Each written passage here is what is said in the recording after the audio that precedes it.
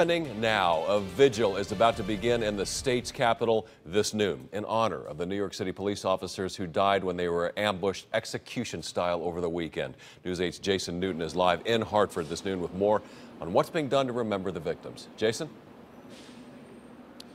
Hey Jim, we are here live outside the Hartford City Hall where a vigil is scheduled to take place any minute now. If you want to take a look behind me, they're getting set up. They just put up a podium for the speakers to come up to. They also set up some loudspeakers here. So they are expecting a pretty good crowd of those who are going to stand in honor of those slain New York City police officers. Also, some city officials are expected to be here as well. We're expecting Hartford Mayor Pedro Segar to show up as well. He may take to the podium and give some words as well.